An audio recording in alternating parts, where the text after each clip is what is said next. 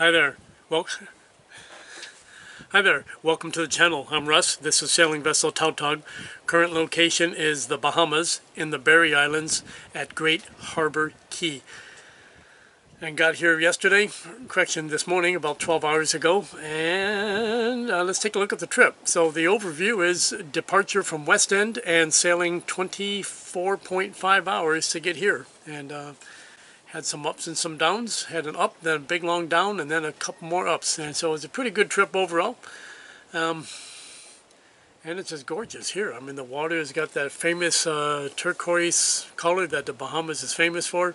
I'm sitting here in about 8 feet of water, about 2.5 meters. So liking it so far.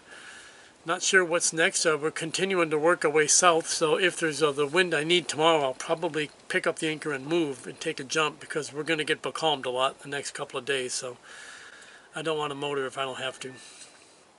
So let's take a look at the trip from West End to Great Harbour Key. So that's West End over there. Just left that about an hour ago. Making pretty good time, about 4 knots. And the cool thing is, in the west, I've got a setting moon, full moon going down behind me. Oh, I'm sorry, in front of me. I'm supposed to be going this way. There's sun coming up. Hopefully the full thing. Full moon, full sun, baby.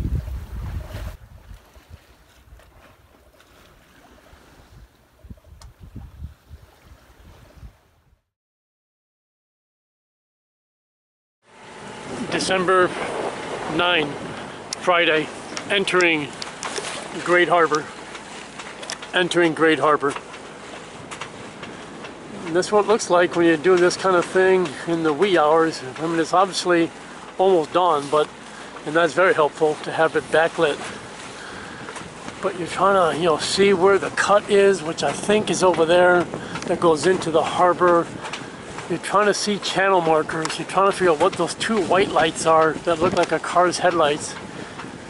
Because that looked like it was in the foreground and it was freaking me out. But I don't see any channel markers of any sort.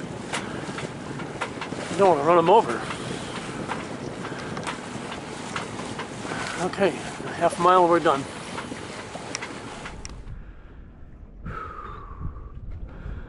Okay, so that's Great Stirrup Key, where the cruise ship is back there. Great Stirrup Key and Little Stirrup Key are wholly owned by the Norwegian Cruise Line Company. So they're privately owned. I mean, you can navigate very close to them, but you can't go ashore. And what I'm looking at here is Great Harbour Key. Why is it a Great Harbour? Let's go take a look. Beautiful water. About 8 feet deep. 9 or 10 maybe. It was 7 feet below my transducer, which is 2 feet down, so we'll call that 9. That's on the lowering tide. I'll jump in the water probably tomorrow. Get to dinghy shore, see where this guy's going. So we're going from West End to the Berry Islands, and at a high level, let's take a look at this chart. So this is the USA Florida coastline. There's Palm Beach, and Miami ought to be down here somewhere. And over here in the Bahamas, it's not that far away. You got Grand Bahama Island. Up here you have the Abacos, and this is called, I think, Great Abaco Cay. And down here you have Bimini. The Berry Islands are here, and south off the chart is Nassau, the New Providence Island, and of course the Exumas are below that, and Eleuthera. So in general, what a lot of people don't know is that there are two major channels in the Bahamas. There's the Northwest Providence Channel, which is deep water stuff. This is 1,200 meters deep. And over here, this is the Northeast Providence Channel. That's a direct open shot to the Atlantic Ocean. And that's fine. And down below that is New Providence Island, which is where the city of Nassau is. And that's in fact where I'm going next. But yesterday's goal was to get from West End down into the Berry Islands. I had an option to stop at Great Harbour Key, which is where I'm at, or if I could not get those winds, I was going to continue south to a place called Chub Key. If I had northerly winds, I was going to go this way and wrap around like this pencil line shows down here to Devil's Key. But I'm on this side, and I wanted to be here silly enough because there's cell signal, and that's what I use to update my weather information and to plan my next move, because things change a lot. So trip overview. Oh my gosh. Well, my friend Steve and my friend Victoria, both captains of their own ships up here in West End, they helped me get underway at 5 o'clock, so a special shout out to them. And I left the harbor at West End right around 5:30, 6 o'clock. And then I was sailing almost immediately. I only ran the engine for about 10-15 minutes to get out, and had the sails up and had good sailing with northeast winds until I got to about here. And when I started rounding this cape, and we'll talk about that in a minute, the winds were just not good for maintaining this heading. I couldn't maintain it. I could not steer it. The sails were going into irons trying to maintain that heading, which was a bummer. So I ended up sailing what I could sail, and it was very slow going between, this is 6 hours, and that's not very good time. I wasn't doing very well, and it seemed to be agonizingly painful. Then later the wind kind of clocked around to the east and a little bit out of the northeast, further to the northeast I should say, and I was able to get back on my base course, and then I tried to cheat it closer during the wee hours, and I was able to sail this, almost all of it, and motored the last hour or so to get into the harbor. In general, it was a good trip, and it's one of those things you have to go through, and I learned even more stuff, and I'm kind of tired of learning things. I wish I could just act with complete competence from the get-go and not have any mistakes. But I guess we're all doing these things for a purpose, and my purpose apparently is to keep learning about myself and about the boat. So I don't want to focus on the bitching. I mean, I tell you, I might put some at the end of this video just almost for comic relief, because I was so frustrated, Yeah. But sitting here now, it's easy to kind of forget that. But let's talk about beer. I have foregone the Inca beer in favor of comfort food. I've got eggs and sausage here.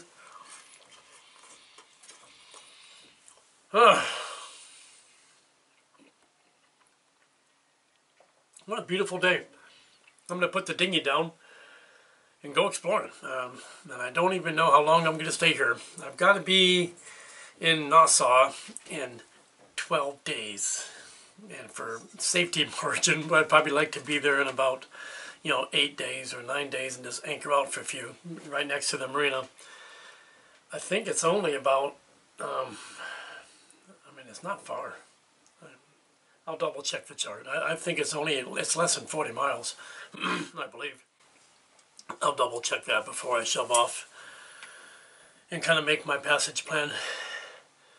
But yesterday, it was just an ugly 5 hours, and I got so frustrated I actually had a beer while I was underway, which I very, very rarely do. I don't drink while I'm sailing. I had a beer, and then it made me sleepy, and I just sacked out. And when I woke up, I was pointed straight south, and the wind was coming out of the east, and so the wind was wrong. The wind wasn't matching what the forecast had said, so I was frustrated by that. But I know enough about the forecast to know those are what you call gradient wind forecasts. So the gradient winds are the winds, by and large, on the open ocean if there was nothing in the way. But in the Bahamas, of course, there's islands all over the place, and so the wind has to bend around islands and things like that. So the wind direction is never going to be exactly what the gradient forecast says. And I was a dumb shit and didn't really think that through, because I was counting on northeast winds in order to make the course I wanted to make. And when I get out there and wrap around the head, it was east and a little bit southeast, and I couldn't steer the course I wanted, and I was very, very frustrated. And then the hydrovane wasn't holding course well, so I just had a rough day for a while there. It got better in the evening, and by late afternoon it had gotten better, and the winds had clocked around to the northeast, and I was able to do pretty well. And as the evening wore on through the night, it really got better, and so I made pretty good speed and make an average about 4.5 knots once I got through that ugly afternoon. And I pulled in at 6:30 in the morning today, which is behind schedule, of course. I expected to be here around 2 a.m. and 4 hours late. But again, I I lost a lot of time sitting there right off the coast of Freeport, making about 2 knots the wrong direction, you know, and zigzagging all over because the hydrovane wasn't keeping course, you know, and it just was a very, very frustrating day. I mean, at one point, if you look at a map and you're south of Freeport and the winds are out of the east, maybe a little northeast, maybe a little southeast, there's not too many good sailing solutions. And so I thought, well, am I going to have to just sail south for Bimini? But the shoal there between me and Bimini was pretty ugly, so just getting around the shoal became my primary focus. I got past the shoal and onto the big Grand Bahama Bank, and then I kind of fine-tuned my course and got in here. I had to motor the last little bit because the winds are, you know, mostly north now. But whew, rough trip, guys. And you don't make career decisions or big decisions when you're having a shitty day, and I had a shitty afternoon. So at one point I remember thinking, you know, I'm just going to point this thing west and keep going until I hit the beaches in Florida, until I hear sand rubbing the bottom of the boat, and then I'm just going to jump off and say I'm done. And I do wonder, in fairness and in complete honesty, that whether I have the temperament for this. I mean, I think I'm a pretty laid-back, chilled-out guy, but I guess I'm really not, because I like to make a sailing plan and I like to follow it, you know. And I didn't have a backup plan, so I guess what I need to do going forward is think, well, we assume the winds are going to be like this, but what happens if the winds are from, you know, 45 degrees different, and what would I do then? And kind of have a pre-plan put together. I think that would help me feel a lot better about it instead of just being frustrated like I was yesterday. And it's not a good feeling to be screaming at the hydrovane and just to be cursing the weather and thinking, like, what the hell? You know, like, you're supposed to be from the northeast. Why aren't you from the northeast? But let's look at a map. So you can see my location here in Freeport is at the far end of this island. And if you imagine the northeast Providence Channel as a funnel and is directing this northeast winds, which way is the wind going to go? It's going to wrap around and follow the contour of Grand Bahama's south shore, and that's exactly what the wind did. So by the time that wind gets to the Lucaya / Freeport area, all those air molecules are going to basically follow the coastline, and that's why I was getting winds out of the east and out of a little bit southeast, and so I should have anticipated that. That's when I'm sitting here, and now that I've got anchored and the winds are pretty quiet, I'm sure I'm not going to drag. I'm sure I'm going to sleep like a baby today. I'm sure I'm going to put the dinghy down and go into town and see what's here. You know, I'm sure it's going to be a great day. But I do need to plan better. You know, it's just another thing I've learned, and I thought I kind of knew how to do this sort of thing, but when the lesson is when you look at weather forecasts and they tell you what the wind is going to be, but you're sailing in and amongst a bunch of islands, the wind is not going to be what it will be on the open sea. So that's something I knew, and just I didn't, you know, if it had been a test question, I'd have gotten it right. But when I was making my plan, I thought, well, hell, I can make do with northeast winds. That'd be perfect. It didn't occur to me when I shoved off that the winds would be, you know, contrary when I got south. And when I got further south, then the winds became out of the northeast, just like they're supposed to have been. So, you know, it was not a fun early afternoon. I was pretty pissed off.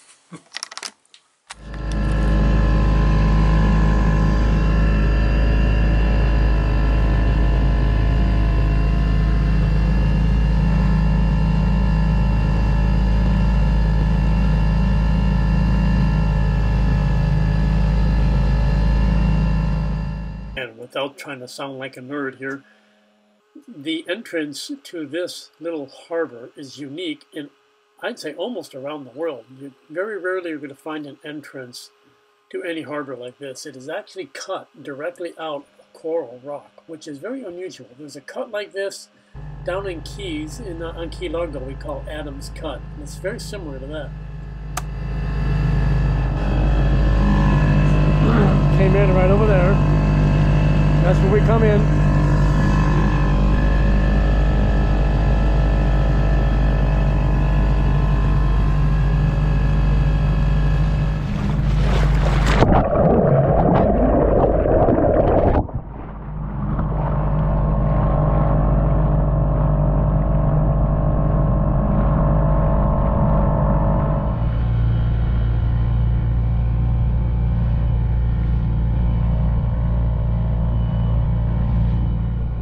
Guys, I apologize for not having more underway footage this time.